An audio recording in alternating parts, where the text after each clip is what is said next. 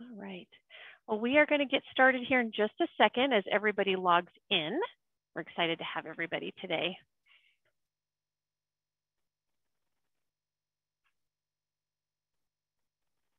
Oh, my friend Sheila's on. Hi, Sheila. All right. Well, we've got everybody logging in, so I'm just going to go ahead and get started. Good morning, everybody, and welcome to Webinar Wednesday. We are so excited today. It's our first time having Carol Smith on with us. She's a longtime friend of Chuck and Emma and is an inspiration to the home building industry with all of her knowledge. So we're very excited to have her here with us today to discuss service leadership. But before I pass it over to her, I just want to get a few housekeeping items done. Today, the presentation will be recorded, so you're welcome to go back and revisit. The link will be on our website this afternoon, so if you need to revisit that, you can do that. We do have the opportunity for question and answers, but I'm going to reserve the questions until the end of the presentation. That way we can have a nice flow and Carol can get through the material and you guys can ask questions, whoever wants to stay on at the end. There are 2 speech bubbles down at the bottom. That's the button you're going to want to click if you have questions. Carol did send out a booklet, a little workbook for you for today. Most of you, if you registered before yesterday afternoon, should already have the workbook.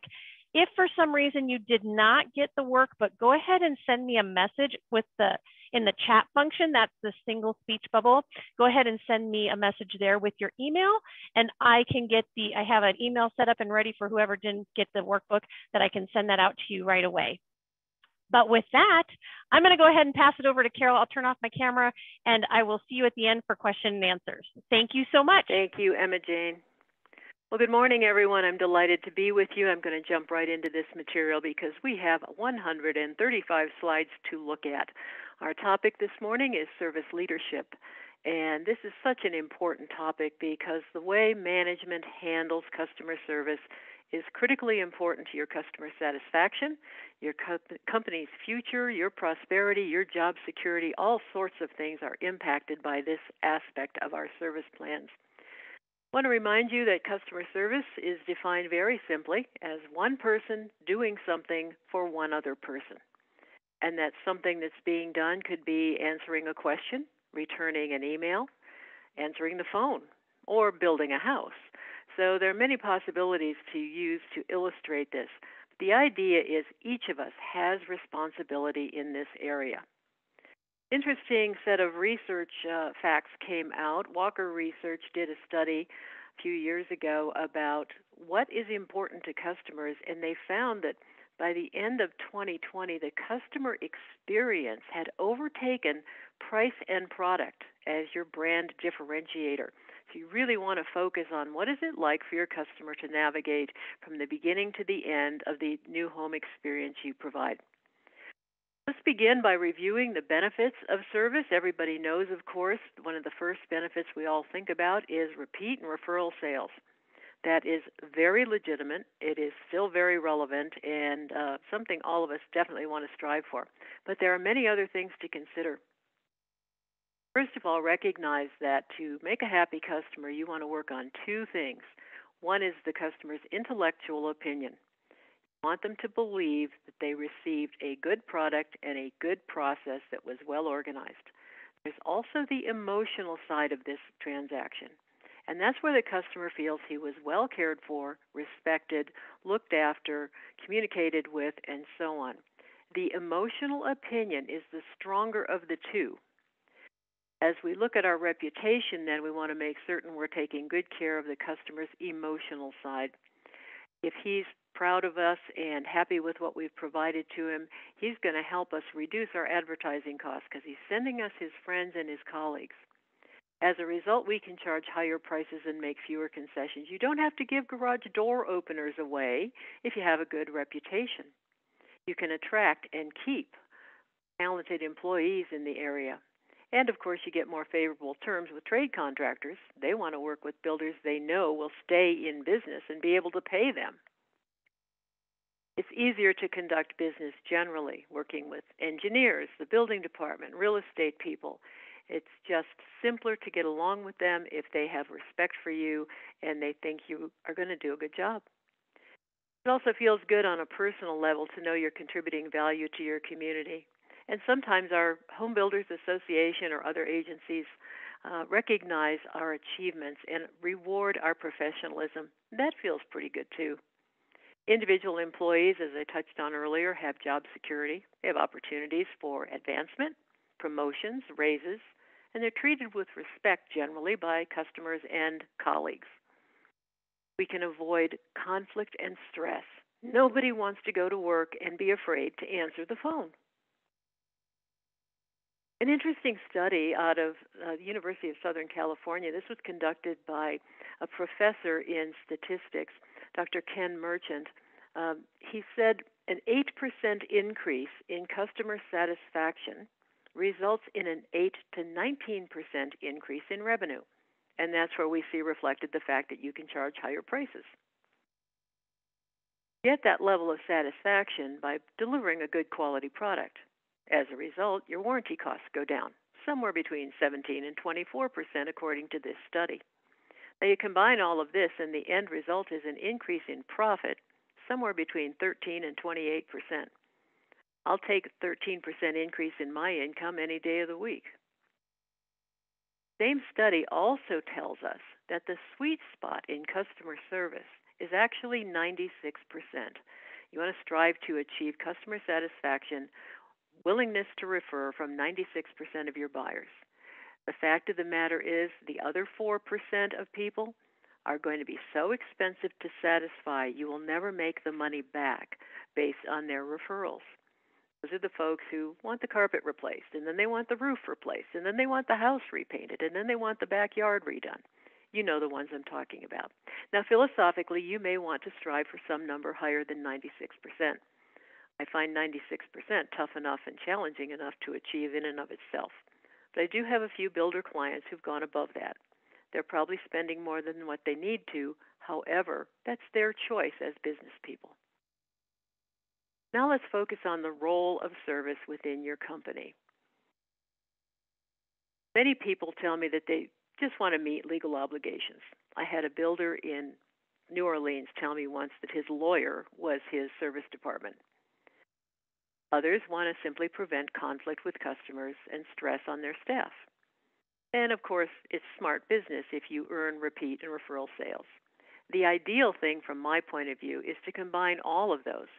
You want to do all three of these things, and to be successful, there's many little parts that need to come together correctly.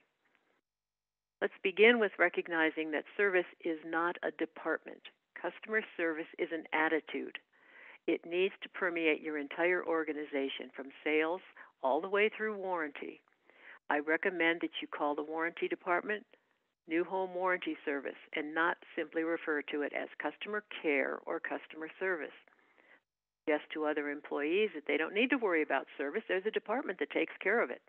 It also suggests to your homeowners that, the customer care department will take care of this problem for me. When you call that department New Home Warranty Service, that suggests there are measurements and standards and rules to be followed. Then if your warranty department does something extra and is especially generous, they might get a little extra credit for it. Here's a diagram of the 0 to 100 scale. Some builders think the customer is always right and they do whatever the customer wants. They look good on the surface, but the problem with it is it runs up costs, and that means your future buyers have to pay more for their homes. I'm not sure that's fair. On the other end of the scale, the lawyer, being the service department, is also not a wise move. I like to see builders be between 80 and 90% on this scale, and if you go a little over 90, that's just fine too. It's important for your company to also think about what is your threshold for customer dissatisfaction. If a customer is not happy, if they're yelling, if they're screaming, or if they're just simply frowning, you tolerate that. Is it their fault or is it your fault? Is it something that they misunderstood? Were you clear in communication? Or is it a failure in some aspect of the quality? You really have to analyze every different situation. But I find some companies are able to tolerate dissatisfaction much better than others. I'm not sure that's a good thing in all cases, but do think about that aspect of this. Also want to be ready to respond to new situations. The interesting thing about our industry is it changes every single day. Every time I think I now understand everything, something new comes up, usually before 8:30 in the morning. So be ready for that and don't be surprised by it. I'd like to recommend also that you engage in what I call flexible consistency. Companies develop policies, procedures, standards, and practices. They train their folks around those items. However, it's always possible that circumstances will come to fruition that cause us to think, well, maybe that's not the right thing to do in this particular situation. It's perfectly okay to bend your own rules as long as you can identify the reason. It shouldn't simply be because, well, the superintendent over on that side of town has experience at another company and he likes doing it this other way that we don't do it in most of our communities, but we're going to let him do whatever he wants. That's not a good practice. When you exercise that kind of a practice, you end up with an inconsistency in how you care for your customers. By flexible consistency, what I mean is if there's an unusual circumstance in a particular area, whether it's a community, a product line, or a particular home, it's okay to make an exception to a rule, do something a little extra. You want to be able to articulate the reason. And that reason should be such that when other people hear it, they go, oh, well, yes, that makes sense under those circumstances. Not just a matter of personality or somebody being stubborn. Ask yourself now, what is your company's service philosophy? Let me give you some examples. This comes to us from Apple. Approach customers with a personalized, warm welcome. Well, that's a pretty good thing. We want to address the emotional side of the relationship. Be polite, ask questions, present a solution for the customer to take home. Listen and resolve issues. Have a fond farewell and an invitation to return. That's pretty thorough. Here's another one from Toyota. Talk about accuracy, kindness, and trust. All good things for home builders to consider as well. Every time I ask a home builder, what is your company's service philosophy? I'm frequently responded to with this: do the right thing.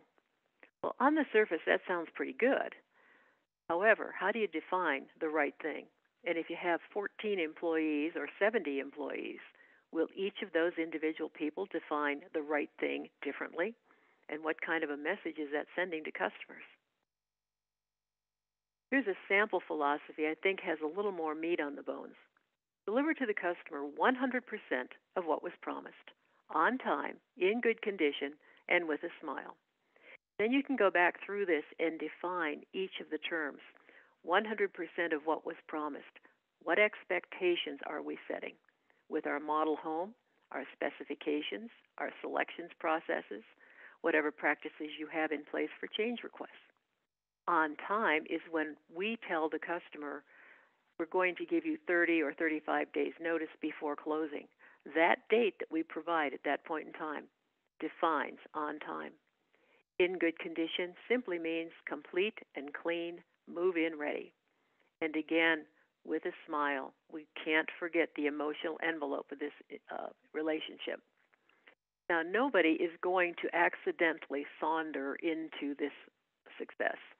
So we want to look at how we have to take steps one at a time, thoughtfully planned, in order to accomplish our goal. This is a great book by Chris McChesney. The two principal things a leader can influence when it comes to producing results: your strategy or your plan, and your ability to execute that strategy. Which of these do leaders struggle with more, creating a strategy or executing it? And I'm sure you'd agree with McChesney that executing is the problem. This brings us to the subject of walking the talk. Your first job in service leadership is to walk your talk. There are a couple of personal stories with you to illustrate. As Emerson said, what you do speaks so loudly that I cannot hear what you say. Years ago, my phone rang.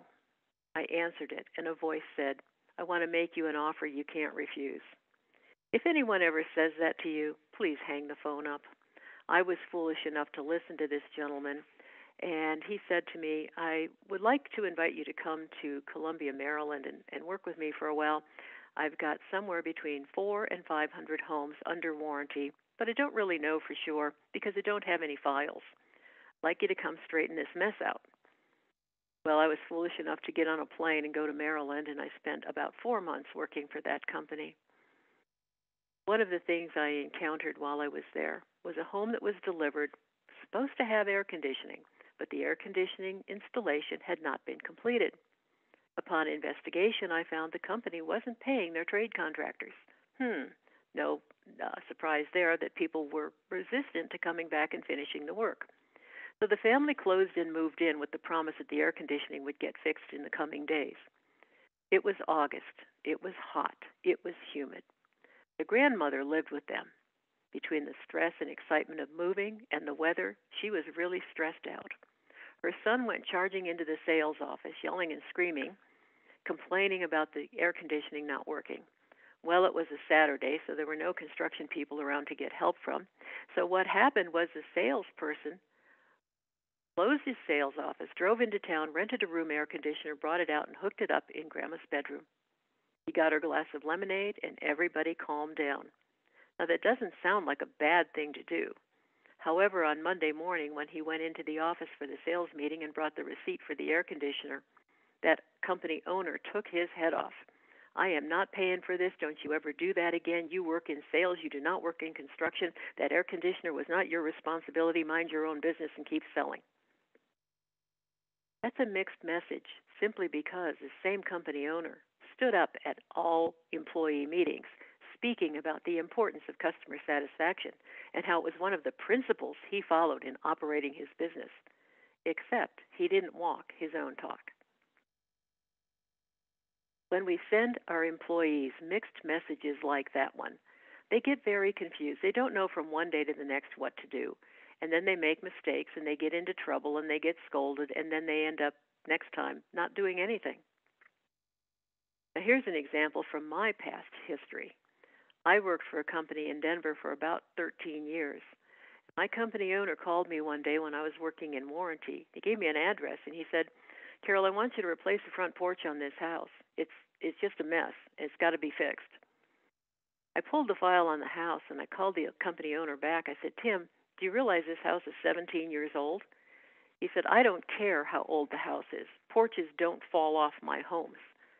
I had the pleasure of knocking on the door, introducing myself to the fourth owner, and asking them if it would be okay if we gave them a new front porch. Needless to say, they were pleased with my suggestion. That's an example of a company owner who walks his talk. John Young, the Human Resources Executive for Four Seasons Hotels, says, with regard to customer service, first you must decide what you stand for and align every one of your systems to reinforce it. We need to be unified, we need to be consistent, we need to be cohesive. You recruit for it, select for it, orient for it. You train, reward, and promote for it. And you terminate those who don't have it. So let's take a look at your service DNA. Everything from hiring practices to job descriptions, all the way through training, coaching, and communication with your people. I'd like to recommend that you develop within your company 3 sets of skills. First are proactive. This is where we educate our customers, set expectations, guide them, support them, remind them about things all the way through the process. This is the fun part. We also know we need recovery skills. Interesting study was done by the federal government using our tax dollars. This was conducted by the TARP organization, Technical Assistance Research Program. They enjoyed the results of the study so much they repeated it a couple of years later and got the same results. When we have a customer service problem, the customer is expecting you to recover. And that happens in 5 steps. First and foremost, be reliable. Do what you say you're going to do. Be responsive. Have enough energy and enthusiasm to get up from behind your desk and make an effort on behalf of the customer. Assurance was a little confusing to me, so I read some of the detail in the report. And what they were referring to there is courtesy, honesty, and respect. I expect those 3 things when I go into Starbucks and buy a cup of coffee. I'm certainly going to be looking for them if I buy a new home. Empathy is your ability to see a situation from the customer's side of the desk. Doesn't mean that the customer is crying, you have to cry too. But if you have empathy for what the customer is going through, that's probably going to motivate you to be responsive and try to find a way to help. Finally, notice good tangible product is item number 5 on this list. We hear all day, every day about quality, appearance, cosmetic finishes, and so forth. But a good tangible product is number 5 on the list of what customers are wanting. First 4 items we create out of our commitment, our energy, our enthusiasm, our personality, and our time. Another set of skills we need, in addition to proactive and recovery, is defense skills. From time to time, we will run into one of those 3 or 4% of customers who are just looking for a little something extra, maybe trying to take advantage, lie, manipulate, control. We need to be prepared to defend our company and ourselves in those situations.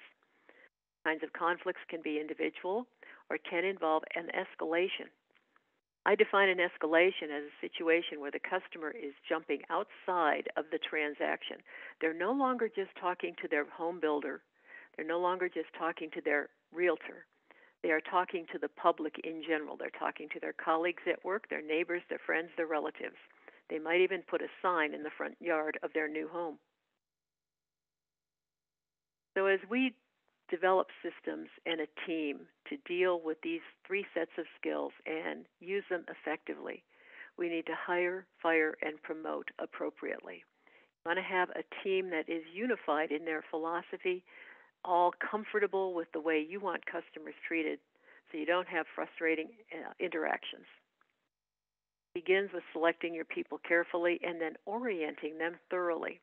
You want them to understand how your company operates, and part of that is giving them an opportunity over the first few weeks of their employment to actually visit other departments in the company and see how things get done elsewhere. So if I work in the field as a construction superintendent, I need to know how the accounting people get checks out the door. I need to know how warranty operates. I need to spend some time hearing what salespeople tell customers in the first couple of visits. Also want to sit through a design appointment. In a similar vein, the warranty people need to spend time out in the field following superintendents around. When we begin to cross-train people and orient them to the other departments in our company, we're helping to foster a unified team that sees things the same way and approaches problems in a similar attitude. Job descriptions are a practical portion of this. I've given you 2 examples. One is for a warranty manager, and the other is for homeowner orientation host. My job descriptions include categories showing how this particular person is going to interrelate with other departments that he works with on a regular basis in the organization. And so you see those examples in figures 3 and 4. We also know that we can further support our team by having performance reviews. I like to see at least 2 of these every year. I know they're not fun. A lot of managers hate doing them. But if you collect notes off and on as you work with your team, you'll make a list of the things they've done well and the places where they have opportunities to improve. Good performance review is going to be a dialogue, a 2-way street, if you will, where you ask the employee, what would he or she like to be working on next? Is there some training we can send them to? Do they need support in negotiating or how to handle customers from other cultures? Ask them what they would like, what would help them do their job better, and then also make a suggestion. Not 10 suggestions, just 1 or 2 at the most.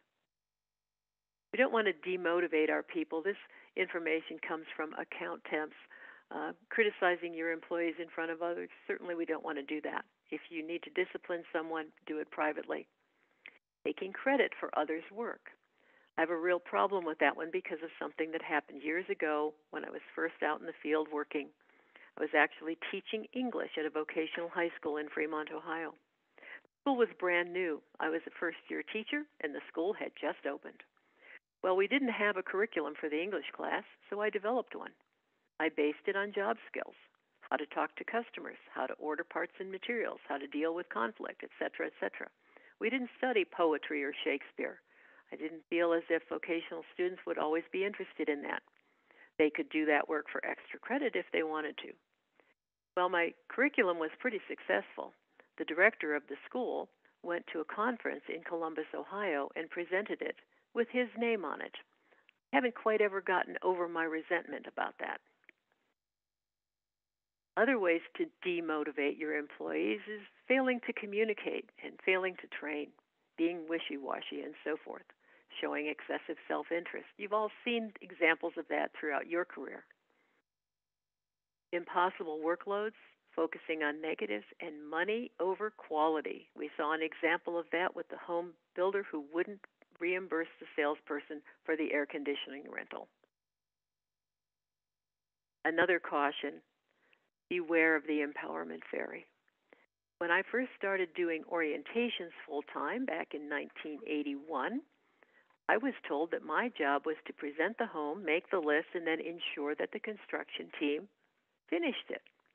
The only problem with that was I didn't have any authority over the construction people. I worked for the warranty office.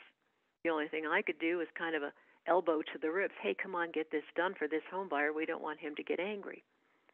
Over time, I figured out how to develop authority. I began that process by circulating reports about the warranty items that were showing up that were actually still from the orientation. That statistical data was circulated through the superintendents and the salespeople and the design selection people, as well as the warranty office. Everybody wanted to know why this was happening. That's how I got their attention, and the problem eventually got resolved. It took about 11 months, but we made good progress. I want to turn our attention now to something that happened in the 90s. Our industry had a trend that was called customer delight. Worked in home building back then. You may remember we took people's pictures on their new home site. We baked them fresh cookies at their design appointment, and we thought that that was an improvement in customer service. Well, it was a good start, but it didn't go nearly deep enough. I think the term experience engineering gives us the muscle that we need. So let's skip over customer delight. You can have that off on the side. There's nothing wrong with baking cookies for people, but we really need it as an industry to roll up our sleeves and dig into this subject with a little more vigor. First of all, we recognize our customers cannot not have an experience. So what is that experience going to be like? How can we plan it? How can we control it so that it is successful? Experience engineering is a good mindset for this problem. Tackle this challenge with the idea that you are going to look at absolutely every detail, every document, every conversation, every model home, every site visit, every meeting agenda, homeowner guide page by page from front to back. We're going to look for typos. We're going to add artwork where we can. We're going to add fun touches like the cookies and the photographs and so forth. But we're also going to be very critical of ourselves. Let's eliminate we've always done it this way thinking, take a fresh look, and set new standards of practice. Want the experience you provide to your customer to be a place and a time where he feels like, wow, I wish every product I bought was handled this well. Design an experience that's worth repeating, and that means end-to-end, every department and every employee. This is going to require constant attention and ongoing improvement. It is not static. It does not stay put. You'll have to come back and review it. You'll tweak it. You'll throw something out and create something new. Your employees will come in with ideas. Your customers will give you feedback. You even get feedback from realtors and trade contractors. Listen to those people. They have worthwhile ideas. So experience engineering is comprehensive. Figure 6 talks about this. I especially want to emphasize the third bullet on that page. It's page 10 in your handout. Include choice where possible. There are many steps in our process where the buyer doesn't have a choice. He has to pay for this. He has to sign up for that. He has to transfer utilities. He has to arrange homeowner insurance. He is or is not allowed out to visit the site with or without an appointment, and so on and so forth. Where you can in your system, give him choices so he has a sense from time to time that he has a say in this. He has some control and input. And please take note of the very last bullet. Take note of individual interests, your customer's personality. It's important in today's world, as the Walker research pointed out, that we notice the customer as a person. He is not just an account number. He's not just a lot number. So experience engineering is predictable, it's consistent, it's cohesive, it's deliberate. When I say it's integrated, what I mean is from one department to the next, the customer feels the same level of quality and attention to detail.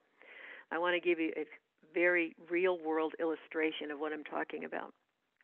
I was in Gulfport, Mississippi, conducting an assessment for a builder there. So I was spending 4 days with them, observing all of their processes. I also read all of their documents and walked their job sites. When I went to the selection studio to observe a design appointment, I arrived about 15 minutes before the appointment time.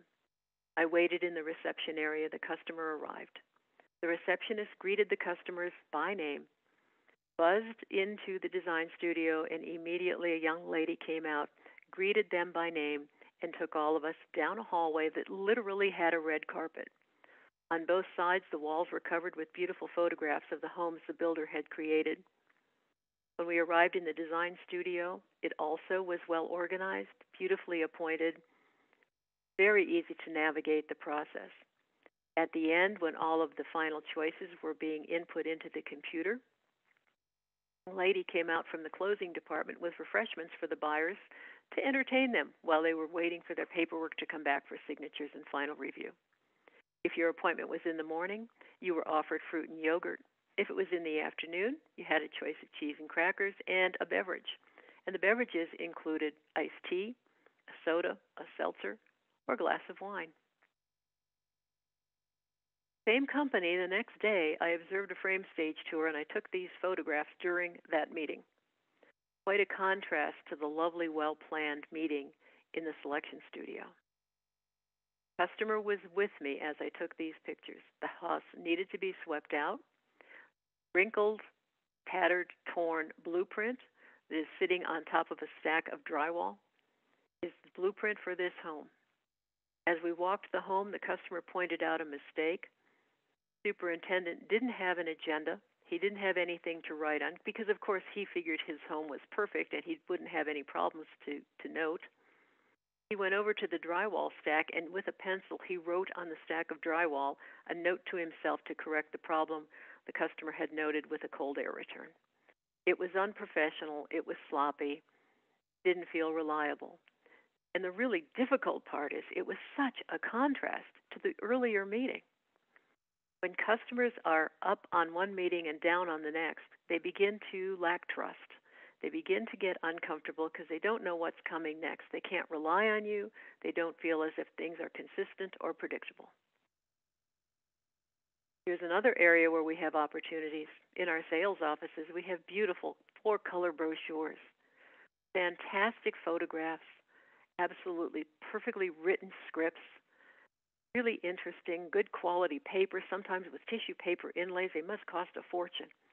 Then the customer moves in and he gets paperwork from warranty, often looks like this.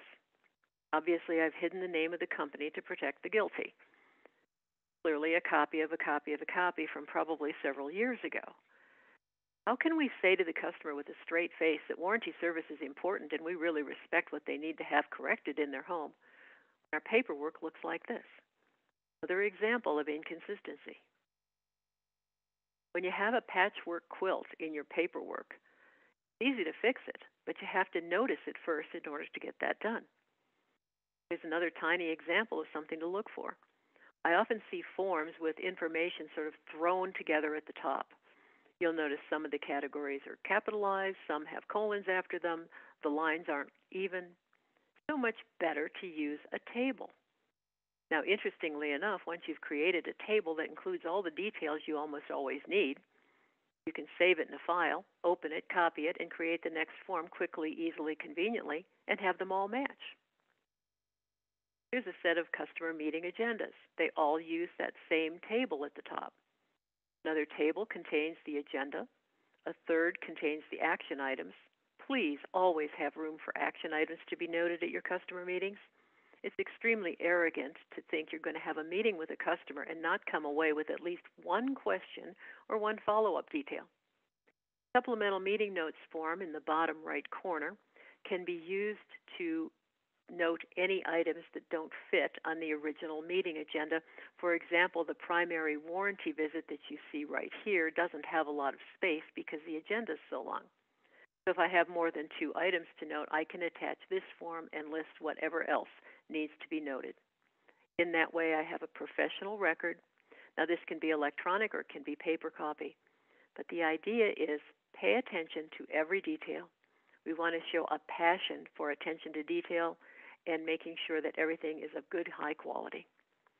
If you're using a form to make copies from for meetings with customers, always copy from an original. It's not that difficult once you get the problem or the system set up. Let's get off of paperwork and start looking at our job sites. I took this picture in the backyard of a home. I won't mention the builder, but I took the picture during the orientation. The homeowners were in the house when I took the photo. They had 4 young children. I would look at this if I had 4 young children and be worried about their safety playing in the backyard until this got cleaned up. Same community, different home. This one's still under construction. It was, however, sold. If this was your hall bathroom and your 2-year-old son was going to take a bath in that tub, what would you think if you saw this? Same house. This is the kitchen. Again, demonstrating definitely respect for the product. Same house, bedroom windowsill. I don't want to just pick on construction. Up in Alberta, Canada, this is the entryway to a builder's model. Welcome to our model home. Now, this company advertises old world craftsmanship and attention to detail, a passion for quality. Yes, we can see all of that quite clearly in this welcome mat in front of the model home door. Let's look at some tiny behaviors we can engage in. I think it's important to all have the habit of when a customer walks in, we stand up and greet them. If you're on the phone, interrupt your call briefly, greet the customer, end the call quickly, and deal with your customer. All of these little things, cleaning up the welcome mat, making sure our trades treat our homes with respect, us demonstrating body language that shows respect for our customer. All of this comes together to create a really effective customer service program. In addition to that, you can set some standards for how your company communicates. Universal Service Guidelines or Universal Communication Guidelines can manage the raw material of your business day. Now, the raw material of a business day includes in-person conversations, phone calls, emails, meetings, all of the ways we communicate with our customers. One of the first things to consider as you develop this material is eliminating what I call the echo of your X. The echo of the X is when an employee who comes to your company with experience from maybe one or more other building companies keeps using the vocabulary from those other companies. This can end up with customer hearing 5 different terms for a particular meeting.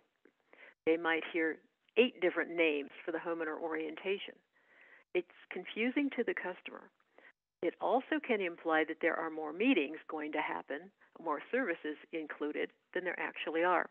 So what we want to do to prepare for this is create a home builder glossary. There's an example of one in Figure 7 of your handout material. Now, it's not 100 pages long. It's about a page and a half. We're going to cover the names of meetings, the names of our documents, and job titles. You can add other things to it if you want to. But the fact of the matter is, if we can include this in our employee manual, include it in some of your training materials, talk about it from time to time at regular staff meetings, and remind people it exists and they should be familiar with it, we can get everybody on the same page using the same vocabulary. It can help avoid confusion and make us look more polished and professional. In addition to that, we also want to plan our meetings carefully.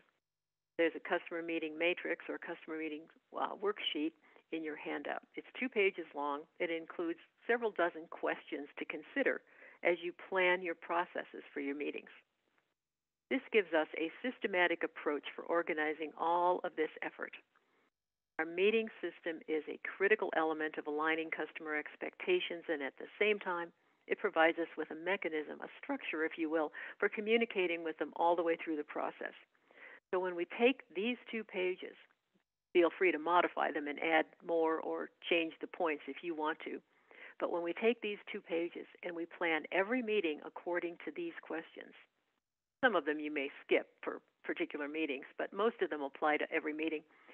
The end result, once you've written it down, first of all, is a tangible evidence of the effort you've put into planning this relationship, but most importantly, it gives you training material to use to educate and help your frontline staff practice.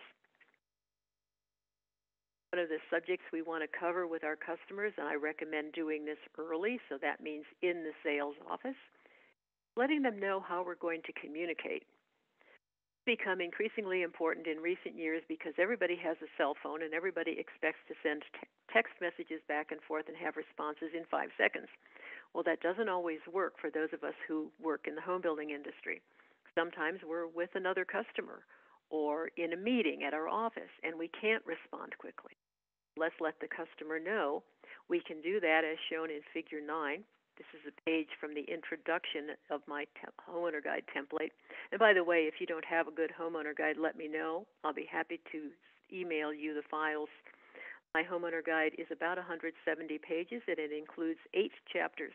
The newest chapter, the last one, is homeowner association information. So this is the introduction, and what you see is some bullets talking about how we expect to communicate. First of all, notice that we're asking the customer whether he prefers phone or email. In the second bullet, we let the customer know that we resist the temptation to send text messages about important details regarding his home. Home is too complicated, too significant, and too expensive to risk information back and forth in text messages. I don't want to get a text message from a customer that says, hey, we've decided not to do the change request for the fireplace, please cancel it. I want that one in writing where I can print it. I want their signature on that decision. Third bullet says we intend to respond, at least acknowledge your communication within 1 workday. And notice this information is supplemented at the bottom of the page with our work schedules. The customer, for instance, will know that the sales consultant is off on Thursday. So if I email my sales consultant Wednesday night at 10 o'clock, I don't expect an answer on Thursday. I know she's off on that day. All of this information helps create expectations, and if we spend a few minutes talking with the customer about it, we can develop a comfort level, help them to stay calm, and keep ourselves out of trouble. It's also useful in today's world, and again, this can happen in the sales office, to get a buyer profile. Example in Figure 10, I'm sure you can come up with a better one for your particular communities. But notice halfway down, I ask about home purchase experiences. They've had a negative experience in the past. I need to know about that so that I can be especially attentive, sensitive to their questions and their concerns. I don't want to step on those injured nerves from the past. I want to ask about other family members. Do they have in-laws living with them? Do they have an elderly aunt and that type of thing?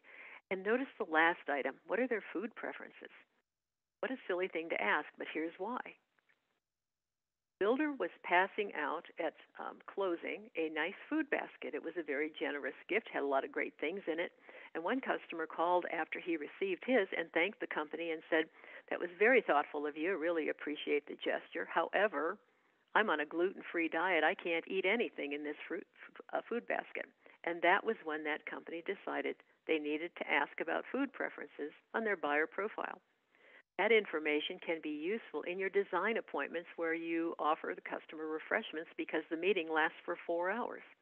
All of this information comes together to give us tools, gives us a way to manage each customer on a personal level. Documents are not the most enjoyable part of our process, but they are critical, so we're going to focus our attention on that. Fact of the matter is, when we document our practices, our policies, and procedures, we create that service textbook. Now, we want to balance between having too much and too little. If your service textbook is 700 pages long, it's going to be difficult for your staff to digest all of it. So zero in on the things that are most critical, the ones that are really going to create customer satisfaction. By creating a written document that shows how you do what you do, you create some really wonderful support tools. First of all, you're harvesting knowledge. What if your best employee, your most experienced, successful employee left the company, decided to retire, or go start his or her own company, or just moved to another state because his or her spouse got a job transfer and they couldn't resist taking it? All of their knowledge would walk out the door with them. So let's talk about how they do what they do, why are they successful, and put it in writing. This helps us to clarify any points of confusion. A really great thing in case there's a problem is we might have a solution we've already figured out from past experience that can help us replace crisis management. These written procedures oftentimes call attention to teamwork. Perfect example would be a written procedure for managing change requests. Now, those often begin in the sales office or the design studio. They typically go to construction and purchasing, then they go back to the salesperson or the design studio consultant, and then they go back to the customer. So it bounces around, takes several days, usually to maybe a week or more, to get settled and signed and paid for. As you write that up in a written procedure, you can see that teamwork and realize how all of those people need to communicate together. Figure 11 is a sample outline for a customer service manual or customer service guidebook. You'll notice that it begins with universal communication protocols, how we're going to handle phone calls, emails, meetings, and documents. Then it goes through the process chronologically from sales through closing and then into warranty. See, there's quite a bit about warranty. Some of the details of warranty are very complex, and the more processes we figure out that are helpful and supportive to our task, the better off we're going to be. If you look at page 19, there's a chapter called Service Diplomacy. It talks about how we communicate with customers when they say things or ask us questions, answers to which sometimes get us into trouble. For example, number 818, I used to work in construction. Well, why didn't you build your own house if you know so much about it? That really isn't a good answer. A better response is, I'm so glad to hear that. So many of my customers don't know there's more than one right way to do things in home building. Where was it you worked in construction? No kidding, Juneau, Alaska. Wow, so exciting. When was that? 1973.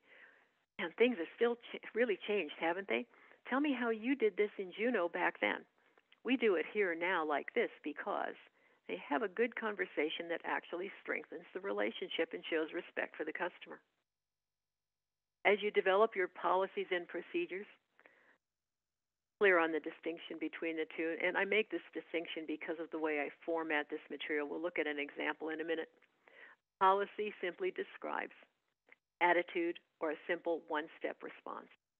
They usually don't have any supporting paperwork, possibly with the exception of a confirming letter. So policy is pretty straightforward. A procedure is going to describe a multi-step process and usually involve documentation. Many of them involve multiple staff members. So figure 12 is an example of a policy. This one is for out-of-town buyers. Notice the first item on it is the objective. The home buyers who live out of town, stay informed. We want them to be comfortable. Have a challenge with our out-of-town buyers. We don't spend as much time with them. It's a little more challenging to develop a healthy relationship and earn their trust. So by setting up a system to communicate with them from time to time as they go through the process and pay a little more attention to them when they are in town, we can contribute to that positive relationship. Procedures, as I said, are a little more complicated. An example in Figure 13 illustrates. First of all, the objectives are two items. We want our customers to be delighted and to acknowledge their orientation items have been completed. The procedure is the responsibility of the superintendent. The person responsible for doing the procedures is typed in italicized print to call attention to that. Some procedures, like the change request, bounce back and forth among several staff members. Materials are listed and then can be attached to the procedure. Have success measures and training activities. Those are both optional items, but I find them to be useful in most cases. It forces us to think about how are we going to help our personnel get to know this? How will we help them master performing this particular procedure? The attachment for this one is seasonal work list. This is because when we're completing orientation items in the middle of winter and there are exterior things that cannot be done, such as paint, concrete flat work, and so forth, we need to keep track of it. We want an accurate record so when warmer weather comes back again, we can quickly follow up. Now, the fact of the matter is, in today's world, I would add supply chain issues because I know that right now, every once in a while we deliver a home missing a dining room chandelier or maybe the shower enclosure or maybe even a bathroom sink. It's kind of interesting how much chaos is being created by our pandemic situation. But we want to respond to it with a system that shows our customer we're documenting their issues, we are not going to forget about them, and this makes it easy and efficient for us to stay on top of those. Also a good idea to stay in touch with customers who are still waiting for parts. Let them know every couple of weeks via phone call or email that you have not forgotten them, because after a while, if they don't hear from you, they'll begin to wonder. Your customer service guidebook, and call it whatever you want. Call it a service manual if you want. And also includes such things as company certification programs where an employee has not only demonstrated that he or she has mastered their procedures for their job, but they've also taken some classes. Perhaps they've had some coaching from fellow employees or from their manager. You might also want to create a company library, a resource library that can include audio programs, periodicals. It could include a library of books. Certainly the opportunity for people to mentor each other. Support tools that we have are numerous. Many times I find we don't take full advantage of them. Your support tools include everything from your website to your quality control checklist. So take a look at all of those and ask yourself, are they coordinated? Do they look uniform? Are they of similar quality all the way through? I saw a slide presentation for one of our major Colorado Springs builders the other day, and they asked for my feedback on it, and I went through it with my red pen, being a former English teacher. Had a lot of fun finding punctuation mistakes, spacing errors, capitalization was inconsistent. There was even one sentence that had the word your 2 times in it. Clearly they haven't proofread it carefully. It was easy for me to mark everything up, and it will be easy for them to correct it. We just need to take the time to put forth the effort. Education and training is also another critical leadership responsibility. We want to make sure that we plan to help our staff. We want to support them. We want to guide them. We want to make certain that any new procedures come across clearly and our personnel on the front line have an opportunity to ask questions. Education and training are 2 distinct, different things. In my world, education is the strategy, idea of this. Why are we doing this way? What's the point? What are we trying to accomplish? What are our goals? Training is the hands-on practice for how do you actually implement whatever it is we're supposed to be doing. So we would talk for example, about the importance of the homeowner orientation, helping the customer become familiar with his home so that he can use it effectively, maintain it properly, understand when to ask warranty for help. And then the training is actually go out to a house and walk the home, practice the conversations you would have if you were presenting that home to a customer. As a management team, you can take time to do a needs assessment. I would do this about once a year, maybe November, December, so you can plan training for the upcoming year. Ask your employees for their feedback. Pay attention to comments you get in customer surveys and other methods of customer feedback. Ask your employees' supervisors what they think the employees need. And then finally, as a management team, sit down and look at the big picture. What are the new areas that your company is focused on for the upcoming year? Training elements that you can put into place to support your goals. In terms of long-term planning for training, you're going to need to consider the practical details of the schedule.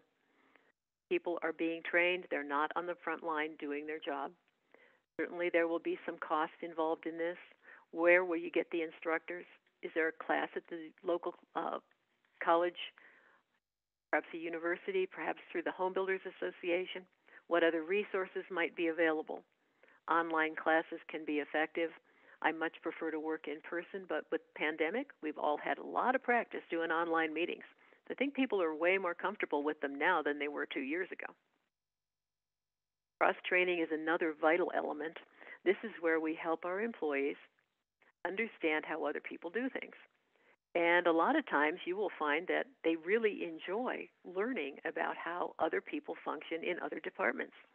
It can lead to some really good suggestions when, say, someone from warranty goes out and observes a design appointment. They can make some suggestions. It can really help the design team be more effective with customers. And at the same time, the warranty rep goes back understanding why sometimes customers don't know how to take care of a hardwood floor. To work with your employees, you want to make sure you're gaining buy-in. And buy-in means that they feel a sense of belonging. They want to support the organization. They want it to be successful because that brings them success as well. All of this means having a dialogue, recognizing what they contribute, showing appreciation to their suggestions for improvement and so forth.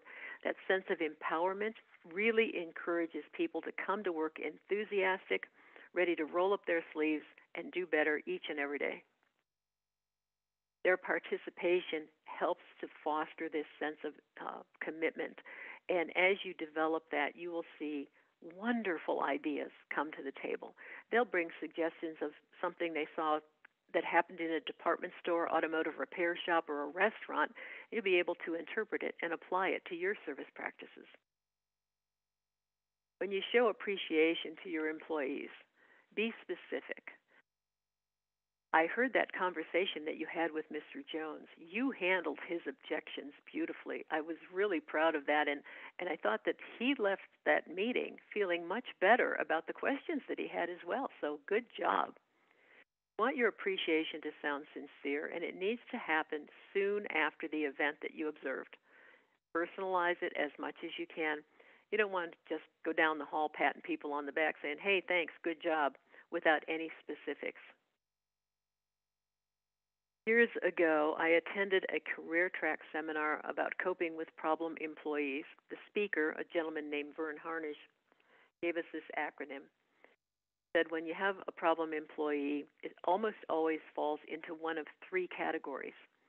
You can represent the categories by the acronym ASK. It's their attitude, it's our system, or it's their knowledge. You can fix their knowledge with training if they're willing to learn.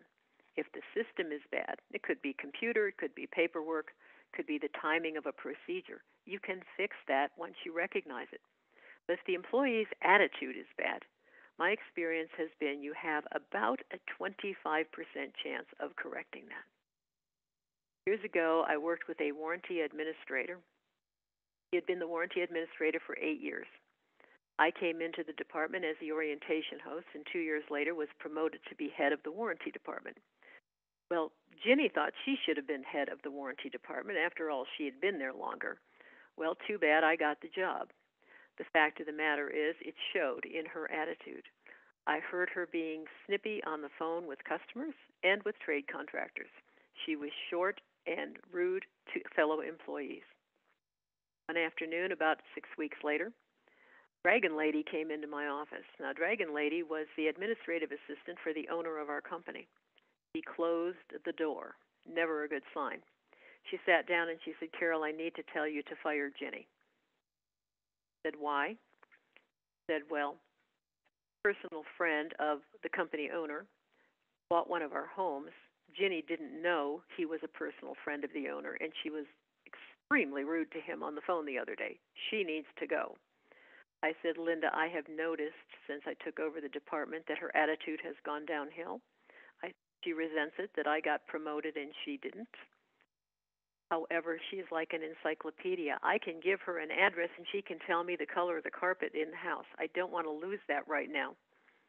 Let me do this if it's okay with you. We'll talk with her, and I will ask her to improve her behavior and her attitude. If it doesn't improve in 30 days, I will absolutely let her go. Linda agreed to that. And after Linda left my office, I went out to Jenny and I said, Jenny, what are you doing after work tonight? She said, nothing. What'd you have in mind? I said, would you like to go get a glass of wine? She said, sure, that sounds like a great idea. So after work, we went to the Chinese restaurant across the street, sat in the lounge, and had a glass of wine. And I looked her straight in the eye, and I said, Jenny, Dragon Lady came into my office today and told me to fire you. Right between the eyes, I had to tell her the truth, and I had to get it out quickly. I needed to get her attention. Here's why, here's what's wrong, here's what needs to happen. Today is Wednesday. I want you to take Thursday and Friday off. Come back Monday with a different attitude. I don't want to lose you. She did that. She came back Monday, and I don't know if she was faking it, but she was a different person. Years later, I resigned. I went out on my own to become a consultant. I was a consultant for 7 years. I had contact with that same organization, and Ginny was a vice president.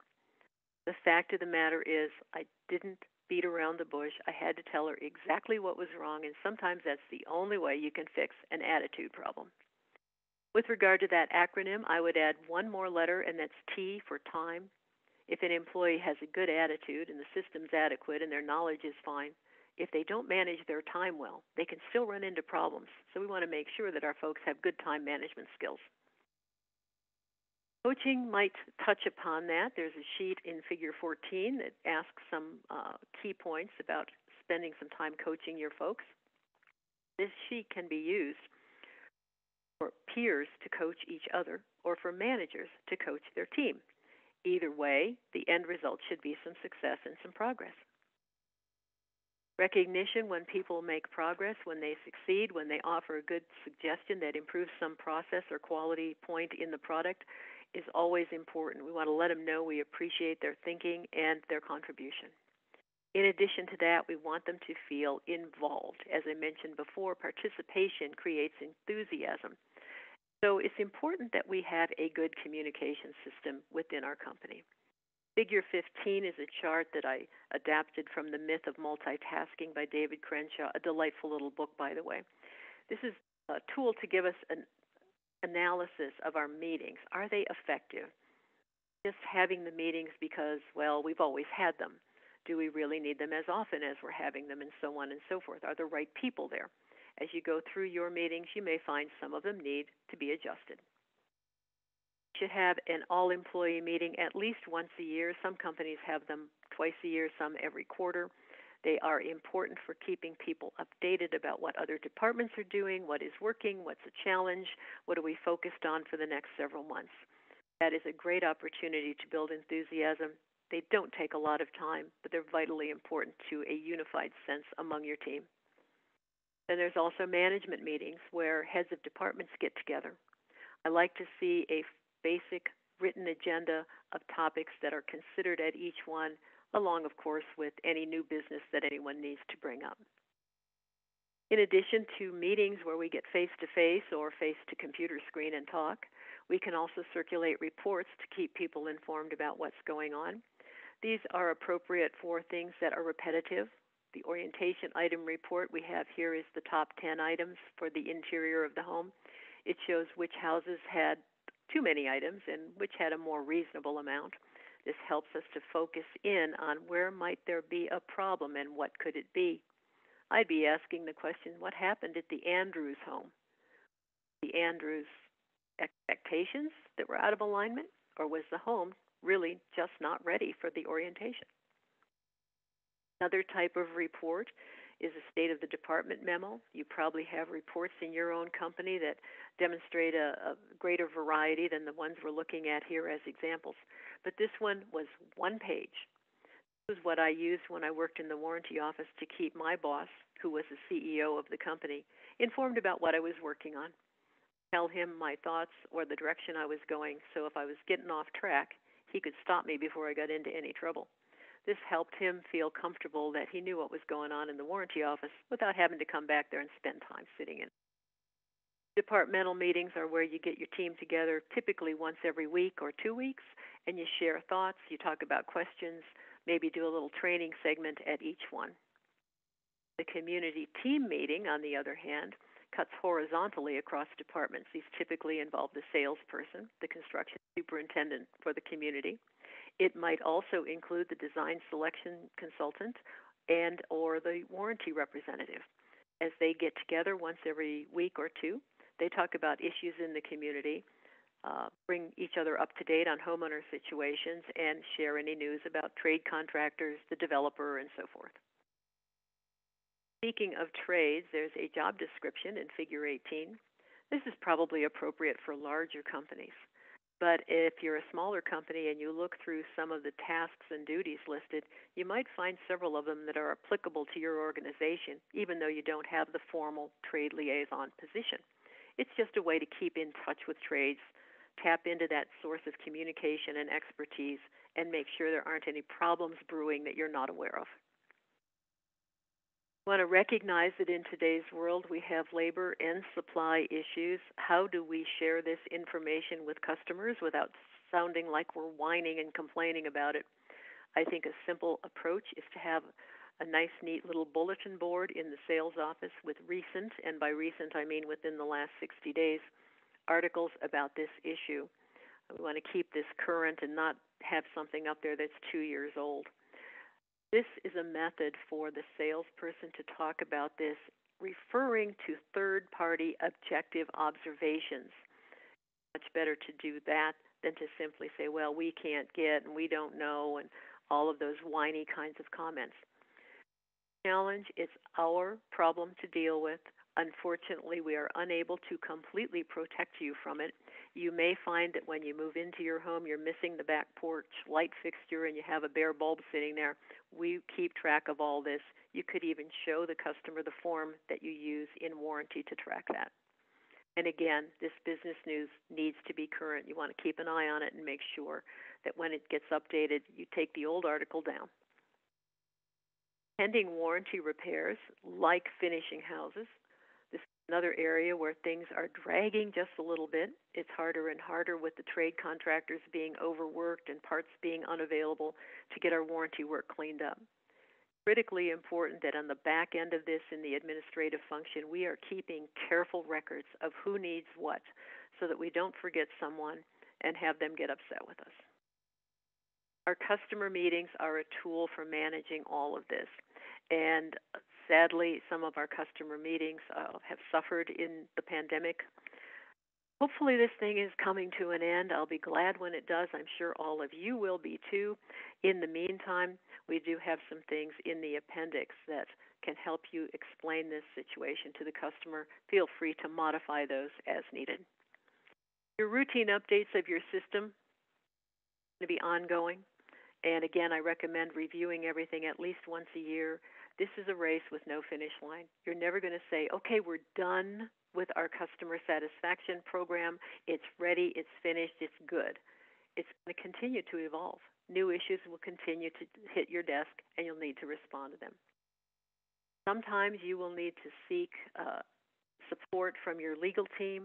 There may be ethical issues involved that require immediate adjustments in your processes, and when that's the case, call a meeting, have a training session, explain to your people why this needed to be changed and what they're going to be doing instead of what they've been doing. They'll have a few questions, and then everybody can move on. Check back later and make sure they don't have any follow-up questions. As you get new ideas, take a good hard look at them.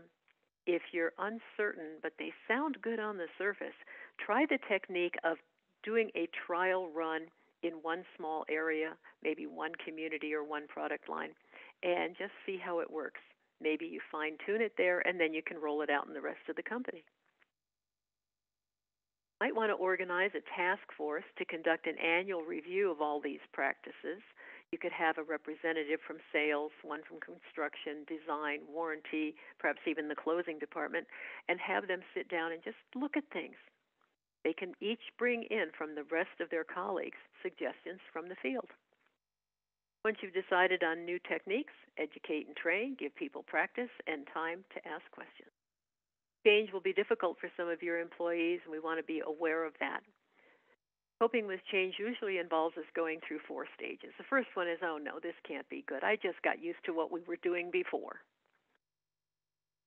And we move into resistance. I don't want to deal with this. I got enough on my mind. Can't these people just leave this stuff alone? They're changing just for the sake of change. That's part of the we've always done it this way. It's worked fine in the past. What are we doing? Well, we're moving forward. It's a new model year and the product is different.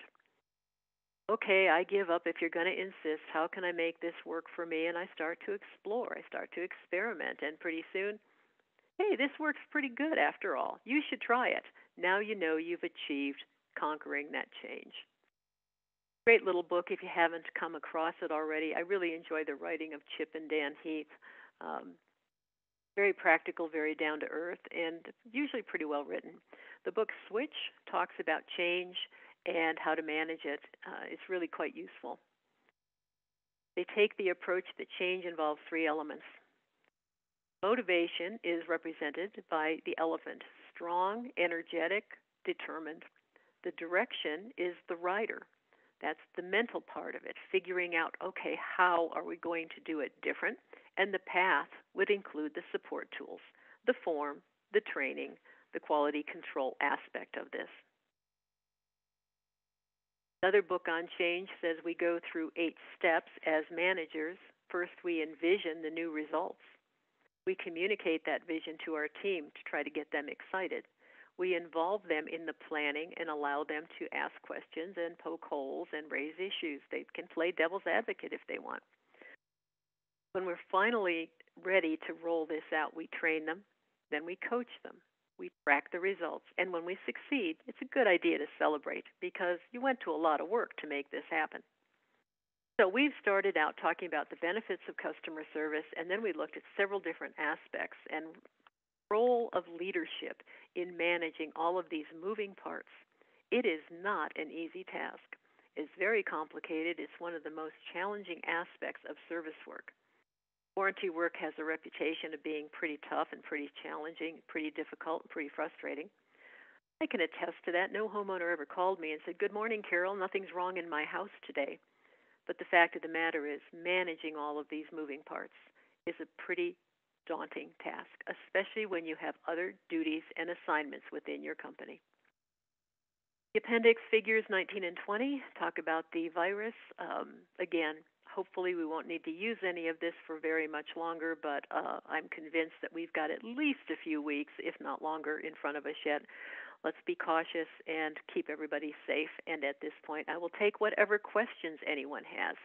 Emma Jane, anybody have any questions for us? Wow, Carol, that was amazing. So much great information. Thank you so much for sharing today. We do have a couple. We do have a couple of questions. Beth, it looks like she had to sign off, but she wanted to know how to calculate the increase in customer satisfaction. One of the best ways is to have a relationship with a third-party survey company. Some builders do surveys in-house, and that's fine too, as long as you're honest with yourself. But what we want to be looking for is, first and foremost, straightforward, honest, candid manner. Where are we right now? Everybody wants to pretend that they're doing better than they are.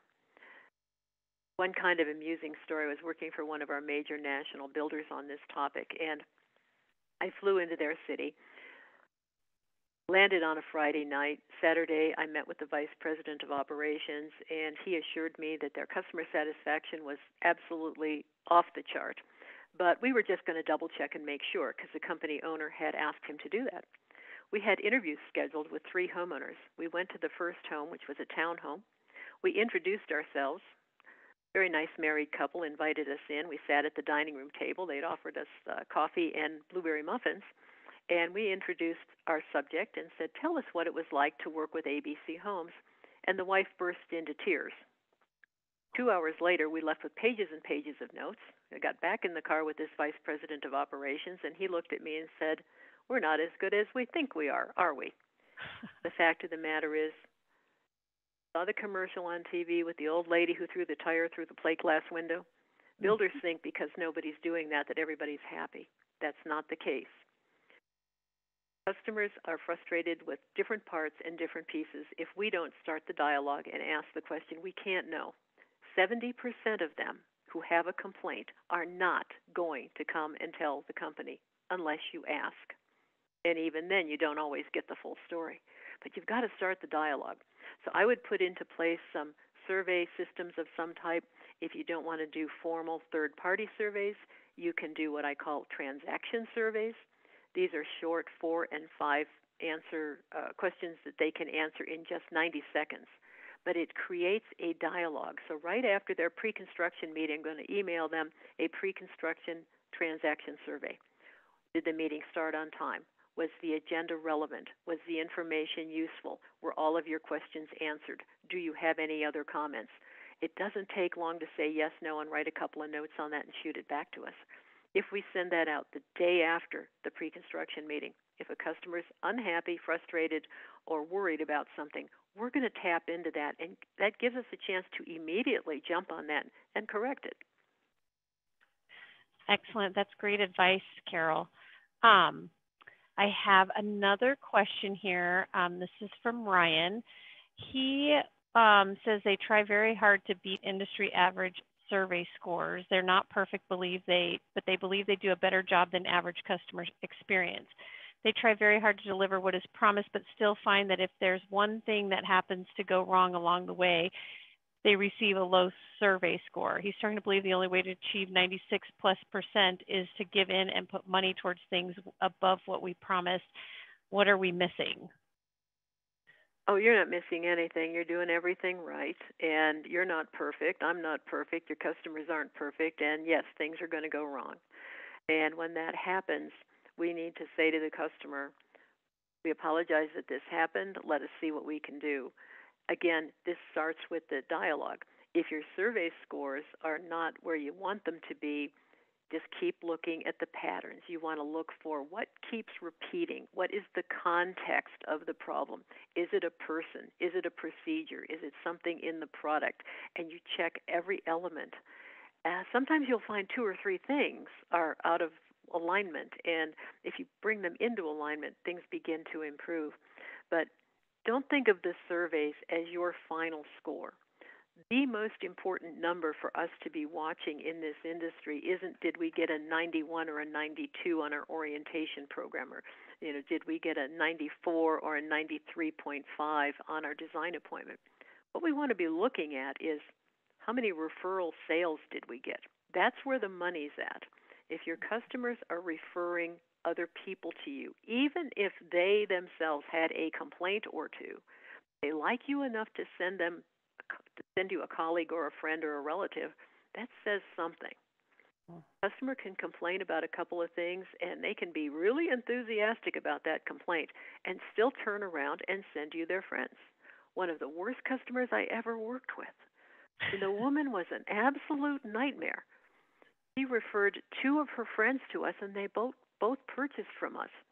The original customer came back later with another set of complaints that were completely unreasonable, and I was working in warranty, and I said, your home is 18 months out of warranty. We're not fixing a stain on your carpet. Well, she says, I'm not referring any more of my friends. And honestly, my first thought was, oh, thank God, your friends are just like you. So we have to look at this, take a step back, and realize if your satisfaction ratings are 88% or above, you're above average for the nation. Don't beat yourself up if you've got 95 instead of 96, or if you've got 94 instead of 97. If you're in the 90s, you're doing very, very well.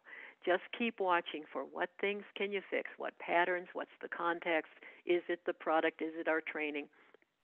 Customers will eventually spot something when you start hearing the same complaint or the same criticism over and over again. That's something you really want to take a look at. If you have one customer out of 100 complain about, well, there weren't enough colors of carpet to choose from, that may or may not be the end of the world. If you have 18 out of 20 customers telling you the same thing, you probably better be talking to your carpet supplier about getting more choices out there. Oh, thank you. Anything else? We have one last question, and it kind of falls, it's a natural progression from the last question we have. Robert's asking, what is a reasonable expectation for buyer referrals as a % of sales or closings? Rule of thumb is in the industry is we should have 1/3 of our sales from drive-by traffic, 1/3 from realtors, and 1/3 from referrals. I seldom see a builder achieve those numbers. The company I worked for, which was one of the best builders I've ever encountered, and unfortunately I didn't know it at the time because I had nothing to compare them to, their rate of referrals was about 15%, and 67% of our sales were realtor sales. So every market is different. What you want to be looking at is where are you now, and are we progressing in a positive way that makes us feel proud about what we're doing. Don't get too locked into the numbers that, we have to have this many referrals. That number is going to fluctuate depending on where you're building, what product you're offering, your particular market, and all of those things feed together. So there's so many variables in this, it's difficult to give hard and fast rules. End of the day, if most of your customers would say, good job, we like your house, we like you, we'd recommend you, you're probably doing a lot of things right. That doesn't mean you can't continue to improve, because all of us always can. But I see many, many builders get too wrapped up around the survey scores and too wrapped up around, the minute details of, we got an 88.1 instead of a 90.2. The idea isn't that the survey scores are the be-all and end-all. They are a learning tool. They alert us to something that we're screwing up. They compliment us when we do something well. So think of it in those terms. Now, your overall rate of sales should be continually growing. As you build a customer base that is mostly satisfied people, you should always be having the opportunity to sell more and more homes. I've actually had a few clients who didn't want to do that. They got to a certain size, they were comfortable managing that size, they were successful, and they wanted to stay there. And they'll sell maybe 50 or 100 homes, and when they get to that point, they stop selling for the rest of the year, which is really kind of an astonishing concept, but it is out there. So there's lots of different ways of looking at this. Don't wrap yourself too tightly around it. Keep your mind open and keep using your imagination. Use your customer surveys and all of their feedback, including the percentage of referrals, as a learning tool. The referrals are also profitable, but if your referral rate is gradually increasing, you're doing something right. Well, thank you so much, Carol. I appreciate the time that you spent with us this morning.